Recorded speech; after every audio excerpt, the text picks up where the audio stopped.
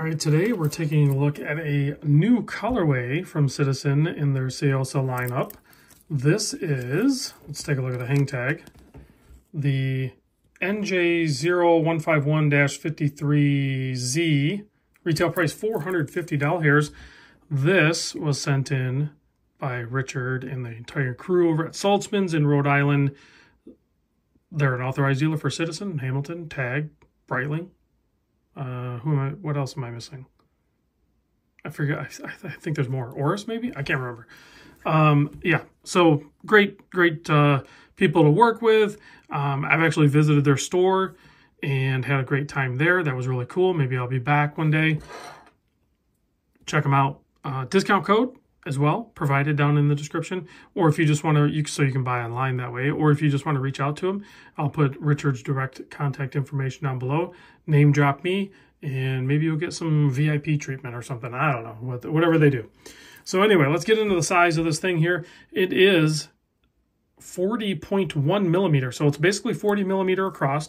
That crown is tucked almost annoyingly kind of in there. Personally, I have a difficult time operating this crown. I'm going to talk more on that in a minute. The lug to lug is about a 45 millimeter. Wow, this thing's kind of smudged up now, isn't it? Driving me nuts. And it's only 12.2 millimeter thick. Sapphire crystal, date magnifier, of course. And then the width here, which is not the lug opening, is 21.8. This bracelet tapers down to 18. You can see it's kind of vented too. So it has plenty of air gap in there. So it'll be nice and comfortable even on those hotter days. And then the crown is a 5.5 millimeter tucked away. Basically need a fingernail to pull that out. And if you want to wind it in its current position, it's challenging. I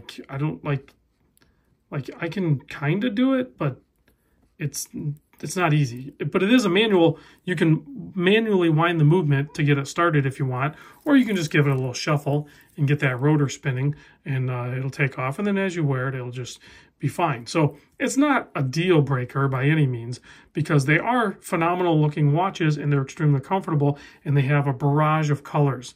So if you want the colors, they have them. If you want a more traditional, more timeless look to them, then yeah, you can go with the black or the blue or something like that and not upset any sort of balance in your wardrobe potentially. I say go for the color, get the yellow, get the orange or green or whatever color you want. So like I said, the price point still approachable, under the $500 mark.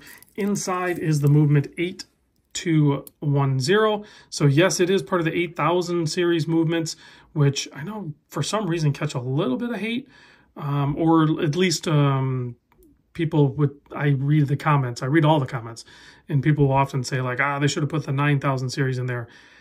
They updated the 8000 series to have hacking and winding, so it has basically the same features as the 9000. Yeah, it's a different movement, and there's some other critical components that are superior one over the other potentially. But the 8000 series movements of the modern watches now are totally acceptable, definitely if they're trying to keep the price point down, which is what they've done with this. The water resist is 50 meter on this guy. You can take a closer look at the finishing. It is well finished, nice polished edges. And then, like I said, that bracelet is a really nice pairing with this watch. You have arrows for the direction. Looks like we have split pin, which I'm actually a fan of. 3 micro adjust on the simple fold over stamped bracelet, signed Citizen. So pretty good watch for the price point, I would say. Here it is on my 7¼ inch wrist. Completely works for my wrist size. I'm sure you could go plus minus of the 7¼ inch wrist and still pull this guy off, but this one being orange and fits my wrist good, it's a contender. It's definitely a contender. I'm more of a dive watch fan, so I have to sleep on it maybe, think about it before I throw down my hard-earned cash, working my 2 full-time jobs, living the American dream. So, and that's why you want to buy from Saltzmans, because you'll get that discount, you'll get the VIP treatment and all of the good stuff. And that's what you want when you're buying these watches, whether it's the affordable entry-level watches all the way up to their flagship Breitling or a Tag, into the luxury world. Yeah, you want to make sure you're you're buying from an authorized dealer, you're going to have the backing and support of that authorized dealer with that purchase. So that's super important to me, and it should be to you as well. So let me give this a quick blast with the UV light. Let's turn off the studio lights and check out the lume on this guy. Yeah, Citizen does a pretty dang good job with the lume. Pleasantly, this is like a really nice green. A lot of times Citizen will use a really well applied blue. I like the green. I like this green, and they applied a ton of it because it's on all of the markers, the handset, and even little dots all the way to the outside perimeter. So plenty of legibility day or night.